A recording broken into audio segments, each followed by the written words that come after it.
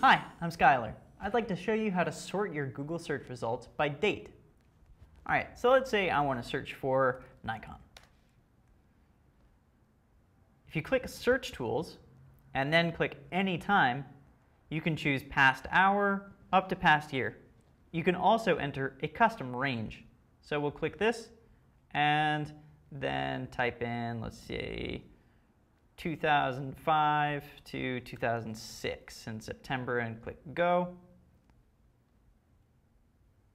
All right, and we get results from that date range. Here we see July 18th, 2005, etc.